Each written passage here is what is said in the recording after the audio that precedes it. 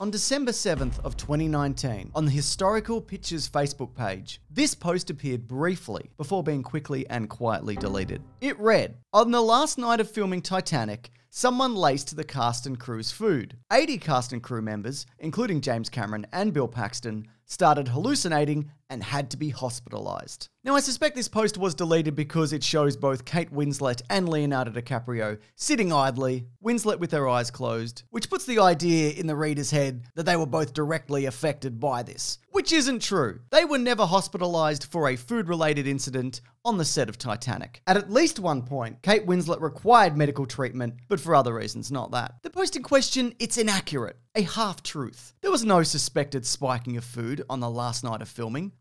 I mean, there was a similar incident which happened 3 weeks into filming without the two lead actors present. This incident did affect around 80 members of the cast and crew, including both Bill Paxton and a still furious James Cameron. Please leave a like, this is YouTube, I need it. It was August of 1996, the final night of shooting in Nova Scotia, before the production would shift to Mexico. These shoots pertained to the scenes set in the modern day. You know, the ones with the salvage crew and 87-year-old Gloria Stewart, who plays the 100-year-old Rose Dawson. The nature of the shoot meant a lot had to be done at night, so they'd start filming at dusk and continue right through to dawn. And so midnight acted as a lunch break. So on this particular night, everybody in unison descended on the catering spread. A spared no expense affair considering the budget of the film, which ballooned to $200 million. And this impressive feast's main centerpiece was a huge batch of clam chowder. Though the nature of the chowder has since been disputed. James Cameron has gone on record as saying it was mussel, whilst an official Halifax police report mentions it as being lobster. It's unknown who was right or wrong about this, and also it's largely irrelevant. All you need to know is that it was reportedly delicious. So much so that people kept returning for seconds. Marilyn McAvoy, who was present as an artist standby painter at the time, only ended up eating one bowl, but not by choice. She noted in a 2017 Vice interview that everyone found the chowder so delicious that people returned 2 or 3 times, which in hindsight was a horrible mistake. Luckily for her though, by the time she went back for more, it was all gone. Bill Paxton also partook. R.I.P. What a legend. Not R.I.P. because of what happened, that's unrelated. But yeah, R.I.P. What a legend. But him eating the food on set was a rare occurrence. He was one of the only people who didn't care for these local caterers and normally opted to order in his own food. This night, however, he found himself caught in a conversation with director James Cameron, and the two decided to eat together. After night lunch, everyone returned to their various roles, including the actors who went back to their trailers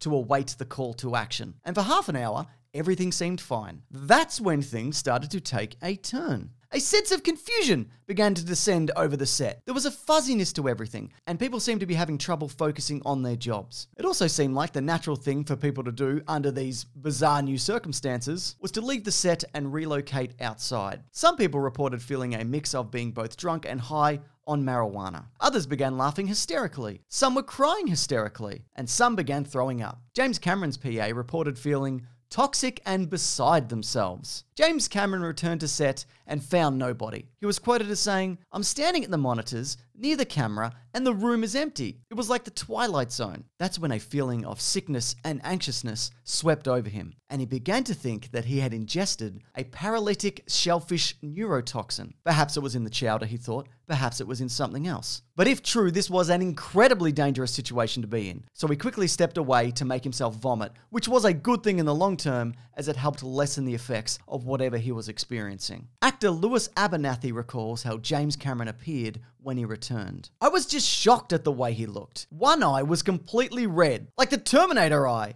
A pupil, no iris, beet red. The other eye looked like he'd been sniffing glue since he was 4. Bill Paxton heard somewhat of a commotion from outside his trailer and opened the door to find multiple ambulances pulling up and absolute chaos. An unnamed assistant director ran up to a confused Paxton and asked if he was feeling okay. "Yeah," he said, "I feel alright, what's going on?" He was asked if he ate the chowder, to which he responded, "Yeah, I ate a couple of bowls, why?" And it's at this moment that he began to feel a little bit off. And then a panic began to set in, like he needed to breathe into a paper bag, as he looked over a sea of people just having a real bad time of it. Or a good time of it. It largely depended person to person. So Paxton and Cameron and the 80 or so odd people seemingly affected were taken to the emergency room of a local hospital via ambulance and any drivers who appeared unaffected. Dartmouth General was absolutely not equipped for something like this on its best day, let alone at 1 a.m. in the morning. Initially, everybody was put into cubicles with curtains around them. This would help isolate the rising insanity. But people did not like staying put. Aside from the laughing and the crying and the euphoria and the anxiety, a lot of people were feeling an almost boundless energy. Some crew members wandered about, collapsing on gurneys and tables, whilst others used wheelchairs to race up and down corridors. And it was even reported by multiple people that a conga line had formed. Also, James Cameron was stabbed by another crew member in the face with a pen, which left him both bleeding profusely and laughing hysterically. At this time, the hospital staff were under the assumption that yes, this seems like food poisoning. So the worst affected people were made to ingest liquid charcoal, also known as activated charcoal. When ingested, it binds to any toxins present in the stomach to prevent the body from further absorption. And then that person vomits violently. A very unpleasant but effective treatment that James Cameron referred to as a box of vile crap. Bill Paxton, observing the carnage around him and realizing the time it would take for the overworked and no doubt underpaid hospital staff to get to him, decided his time would be better spent elsewhere. Well, I said to Jim, Jim, I'm not going to hang out here. This is bedlam. I'm going to wander, because it was only a few blocks from the set. I'm going to wander back down and just drink a case of beer.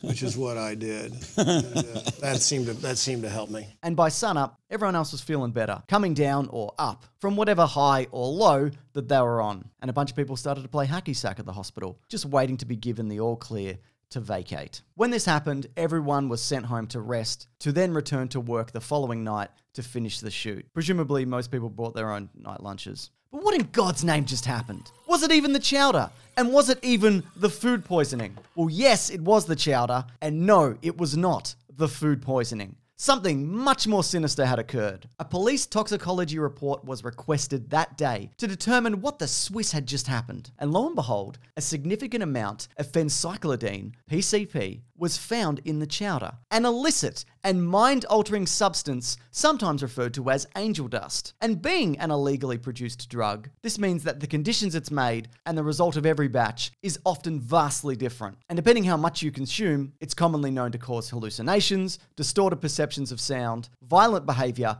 and suicidal impulses. It was initially developed as an anesthetic in 1956, but by 1965 it was disallowed in the US due to its extreme adverse side effects. It was, however, used for similar purposes on animals, until 1978 when it was again deemed too dangerous to animals, again due to the side effects. A lot of people involved in the incident were obviously furious at this revelation. And rightly so. Somebody could have easily been seriously injured, either mentally or physically, or perhaps even killed. Bill Paxton and James Cameron, when speaking to the press, were angered at the carnage that could have very easily occurred, mentioning that the 87-year-old Gloria Stewart, who was present, could have, but luckily didn't ingest any of the chowder. An 8-year-old girl on set, unfortunately, wasn't so lucky. She was reported to be crying hysterically and had to be held down to prevent inflicting self-harm. Goddamn, if you are that person, I hope you're okay. Good grief. So, the question remained, who did it and why? Now, James Cameron is notorious for brutal working conditions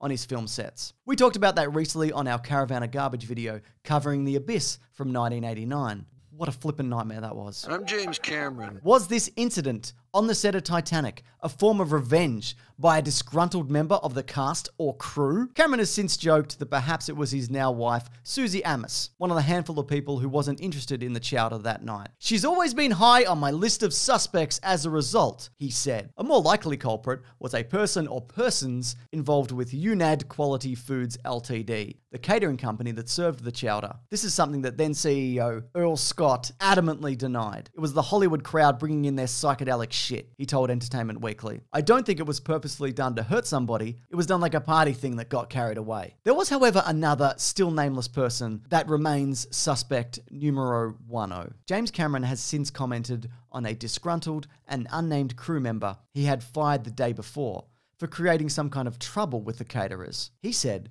"We believe the poisoning was this idiot's plan to get back at the caterers, whom of which we promptly fired the next day.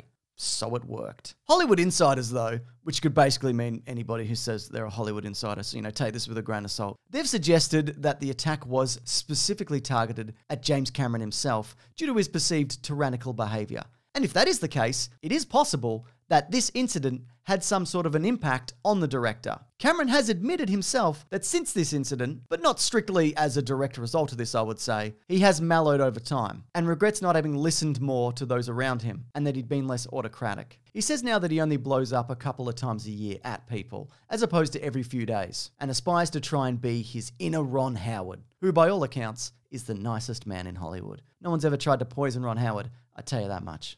Not yet. The Halifax Police Department investigated the matter for over 2 years, even going so far as to executing a warrant for the Department of Health records and getting a list of every single person who worked on the set. This ultimately resulted in nothing, and the case was officially closed due to lack of suspects on February 12th, 1999. Year of the Matrix and the movie End of Days. 2 equally good movies. So it's a mystery. A Hollywood mystery. But what's not a mystery is that you can actually see videos like this early at bigsandwich.co, where there's also exclusive podcasts, movie commentaries, and thousands of hours of other stuff quietly tucked behind our own little private Patreon for anybody to enjoy. Or maybe check out our podcast, The Weekly Planet, where we talk movies and comics and TV shows every single Monday. Of course, we will be covering Avatar 2. Look at all this goddamn water. Thanks for watching though, and goodbye forever. I mean, it's goodbye forever if you decide to never come back. I'm going to be here doing this for a while.